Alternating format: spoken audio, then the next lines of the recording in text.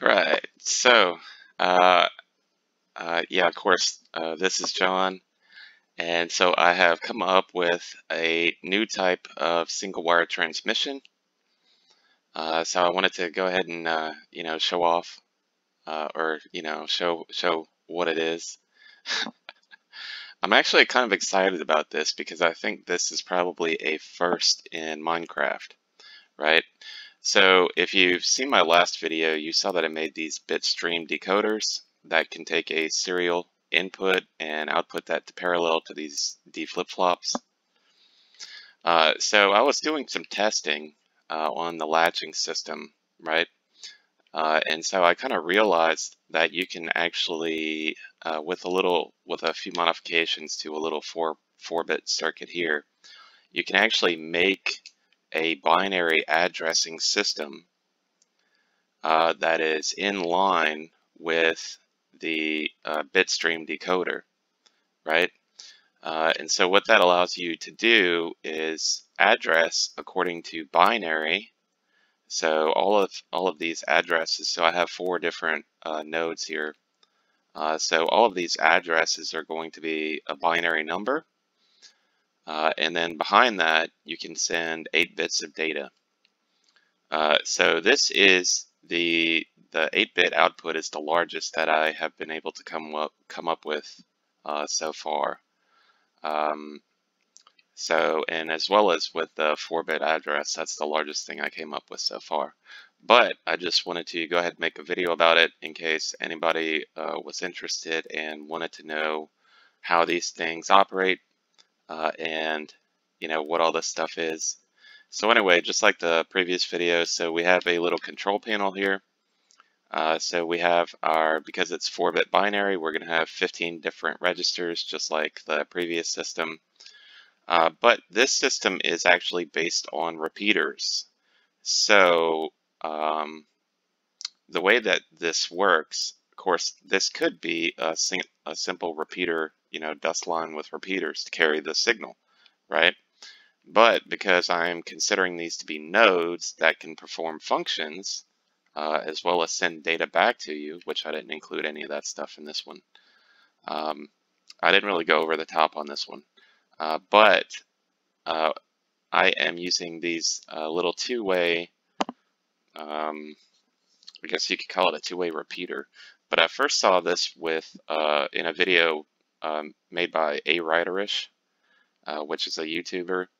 And she was making a computer, and she said she had a need for two-way repeaters, and so she came up with that. So I was very grateful that she did, because I was like, oh, if I can make a redstone dust line, then I can use two-way repeaters. And then I, had to go back and watch her video to figure out how to make them. But anyway, so each node here we can control with our little selector panel. So we can select one address, and you can only select one at a time. And that's going to show you the binary code for the address. So that is 1. And if we pick whatever that number is, then that's going to be 10, 8 and 2, or no, 8 and 2, 8 and 1, so it's going to be 9, right? Is that going to be 8? Yeah, okay, so that's 8. And so the way that I'm doing this, I just have redstone dust line going to an analog signal strength, and I am using Enoki Love's signal strength to binary decoder here, so the more compact version. But anyway, so outside of that, everything else is practically the same. So you have the observer line with the pistons acting as your selectors. So anyway, we can go ahead and transmit a signal here, and I'll just show you how it operates, right? So let's pick the green one since it's right there. And this is going to be the fastest type of transmission because whenever we input a signal, it does not stop, okay? So when the first four bits go through, nothing gets held up, nothing gets stopped. So the first 4 bits come through here, and as soon as our signal, our 8-bit signal, well, technically 9-bit because you have to have a latch, excuse me, but as soon as that signal hits this comparator, that comparator is unlocked. So then it will go straight through. So this is, pretty much as fast as you can get because we're just using a redstone dust line. So let's say if I wanted to send a signal to the blue line down there, and I have something special going on with 2 of the nodes here. So we can just send a signal down to the blue line there, and you can watch how fast it takes to travel and lock the signal in. Okay, so it is very fast. Oops. So what else I have going on? So just like I said before, that these are nodes that can perform functions. So of course I didn't set up any functions except on this one. So this has a special function, and I tried to make a little thing here, so I'll explain what this is. But the way that this works is that, okay, so first you see with the blue one back there, okay, so we see that something here is sending a signal, right? So if I want to, let's just retransmit that number back to the blue line, okay? So what's happening here is I have the orange one set up to automatically send a signal. So whatever data I put into the orange one, it's automatically going to relay that one to the blue, or relay that to the blue line back there, blue line. So if we update the orange,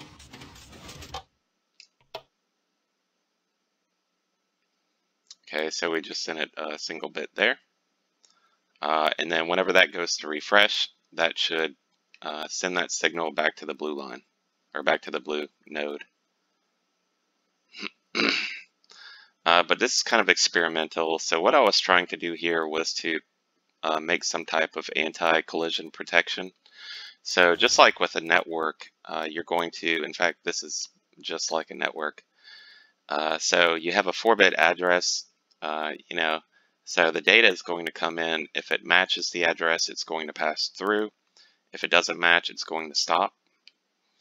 And so what I was trying to do here, so I have a hopper clock to give us a periodic signal, but you see that this little delay circuit here is going to light up every time that there is power on the line. And so the reason that I made that is so that, regardless of what the hopper clock is doing, so if we have a signal on the line, then it's going to wait a certain amount of time before this orange node will try to resend the signal. And speaking of, because these are repeater lines, you can input a signal of 15. Now, normally, the signal of just being constantly on would, if we had a 15th node, right? So if we had a 15th node and we had every bit turned on to try to send to the 15th node, so that would be the exact same signal as, holding power on the line for a certain amount of time, okay? But because we don't, this system is very impervious to, redstone. So, like I said, if it doesn't match that 4-bit address in time, like exactly in time, then the signal is not going to go through.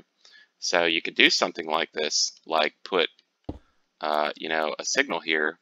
In fact, I had a T flip-flop over here that I was playing with because, if you put a signal on the line, then that could activate the T flip-flop, but, the T flip-flop would never turn on and off with the signals, So it's kind of funny, but, so anyway, I'm going to go ahead and give a little tutorial about how to make this, and, because I think if anybody would like to play around with it, I'm going to include a world download, but it's going to be a lot of information, so I figure I'll just make one and then show you how they work. Okay, so we need to make a new node. So let's pick, I don't want brown. Let's pick the light blue. Okay, so your signal line. So the way that you determine how long your signal needs to go, the way that you make these two-directional repeaters or bidirectional repeater, just go ahead and lay down your line, and okay, yeah. So I should have gone here. In fact, you know what? Let's go ahead and turn this because I don't want it to go here. I want it to be closer.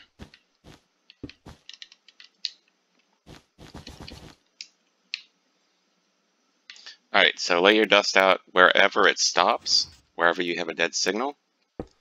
Put a comparator, then a repeater, and then on either side of the comparator and the repeater, just put down a repeater next to that one with a comparator behind it, and you want these in subtract mode.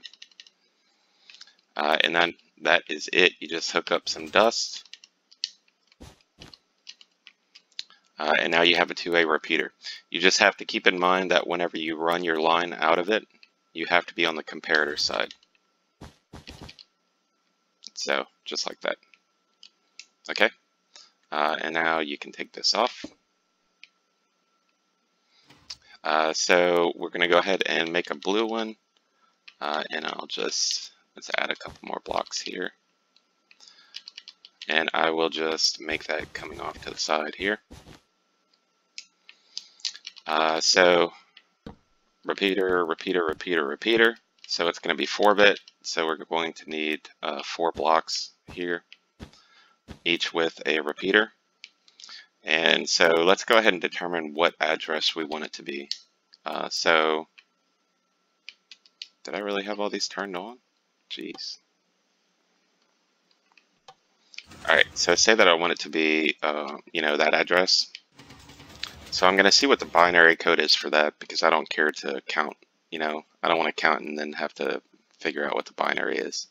So we're going to say it's, our address is going to be on, off, right? So if we want to see on, off, then that's going to be on, then off, then on, then off, okay? So where you have an on, you want to put down a comparator. And where you have an off, you want to put a block and dust below. Okay, so we're going to put dust there. Now in front of that dust, put a block with a torch. All right, so on top of these torches and in front of the comparators, you can put some blocks.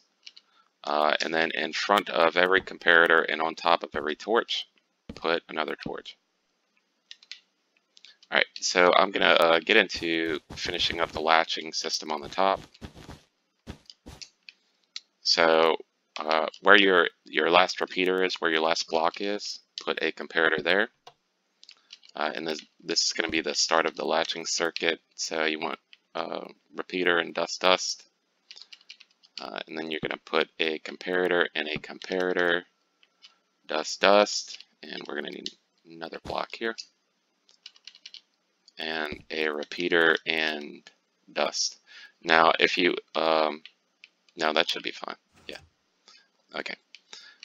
So come up on top of this comparator with a block. So block in the front, block there. And we're going to put a block there.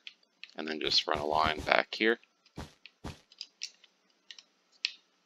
right. And then you can put dust coming down the blocks like that. Okay. We can't have dust there, which you'll see in a second. So now wherever you have comparators down on the bottom, put dust next to that, and then you want a torch above it to kill the comparator. All right, so coming out the front, we're going to have a comparator here in subtract mode with a block and dust next to that. So next, to finish up the address section, so I just end up putting some blocks next to those. And then what we're going to do is run dust on the top and then down like that. And the reason why is because we want to put a torch there. So this is going to be one giant AND gate. and that's how we're going to determine the address here, is because that torch will stay off if we're at the proper timing. That torch will stay off if we're at the proper timing. That torch will turn off, and that torch will turn off if we're at the proper timing. So if we're at our proper address, everything should turn off, and then we should get a 1 tick pulse out of this torch. And I haven't, what I should have done though before I made a video about it was tested it with every address, because I haven't gone through and tested everything yet. But I mean, with everything that I've done so far, I haven't had any issues. So so we'll see. We'll see how this one does, and then yeah, if this one breaks, then we'll know we have a problem. But anyway, yeah, I wouldn't be putting out a video if I had a problem. That would be embarrassing.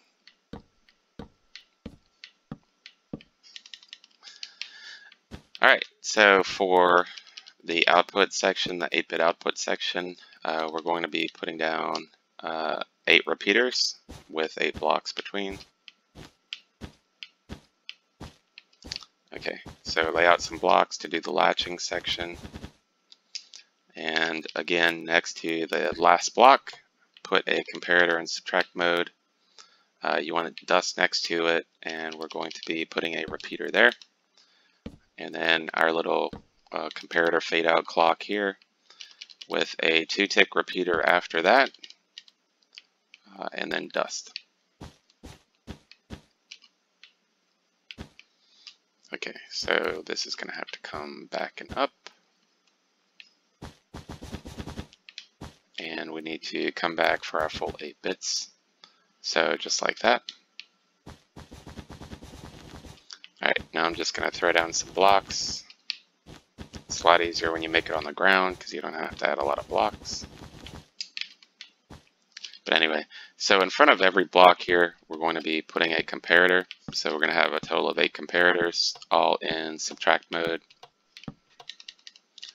Between each pair of comparators, you want to put a piece of dust. And then we're going to be putting a torch, oops, not there, a torch at the top to power that dust.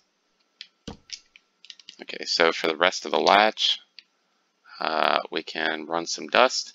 And I already know, because it's 8-bit, I already know that we're going to need a repeater up here to continue the signal strength. So I'll just put that in. And of course, like in the last video, whenever you put a comparator in, make it between sets. And then, or not a comparator, when you put a repeater up top, and then where your repeater was at the bottom, pull that out and put a dust. But anyway, so go ahead and put some blocks in front of the comparators. And we're going to need dust on the center block, not there. And a torch in front of the dust. Not like that. There. Alright, so coming out in front of the comparators, we need 2-tick repeaters. And then after this, we're going to be putting a 1-tick repeater in front of the repeater, or in front of the torch. Okay, and some blocks in front of those. Alright, so in front of these 2-tick repeaters, we need to put a line of dust. And now we need blocks in the front again. So coming off in front of these center repeaters, we need to put dust on those 2 blocks.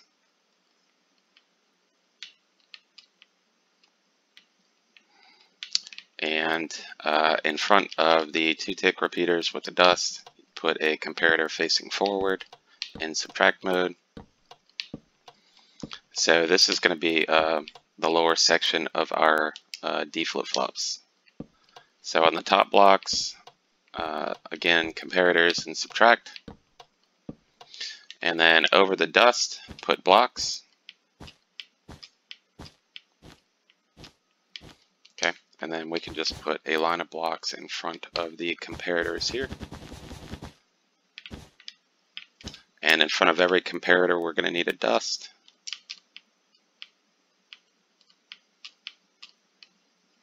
not right there. And then of course blocks on top of the comparators.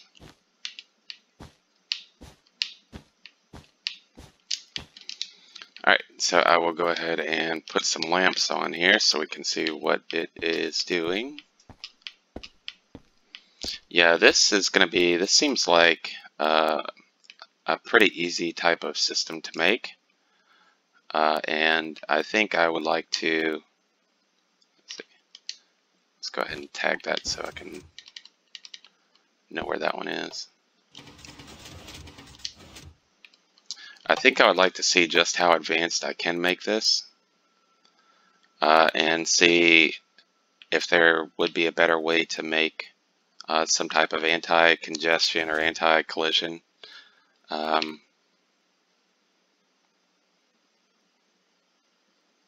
just happened here?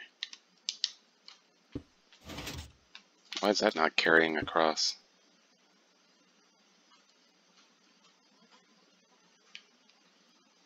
I think what I'm going to have to do with that, for whatever reason it didn't want to send down the line, so it's probably the placement. You know what it is? It's because you have to be careful where you put repeaters on these, because if you put a signal strength of 15, then it's going to cut off that comparator. Yeah, and that's also the reason why you have to, when you're using these two-way repeaters, why you have to make sure you put the dust line coming into the back of the comparator, because you always have to have a higher signal strength coming into the input than over here or on the side. So if I put a signal strength of 15 here, then that would just cancel out in the comparator and we wouldn't get a signal, out this side. And likewise, like you just saw, we weren't going to get a signal coming down this way because I was powering the side of the comparator, so that was cutting it off. But anyway, yeah, so this is the bit streaming or networking system that I came up with using Redstone dust wire.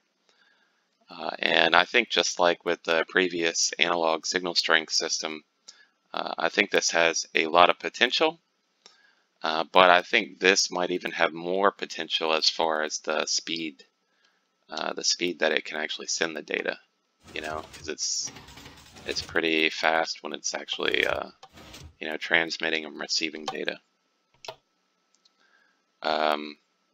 So we'll see. I might see if I can develop more nodes and see if I can have some more advanced functions, and then see if I can actually get them to do something, and see if I can actually produce some decent collision protection and have stuff go as fast as possible. But anyway, so that's it for the video. Again, I'm going to make a world download in case anybody wants to play around with this. So I guess that is all, and thank you for watching.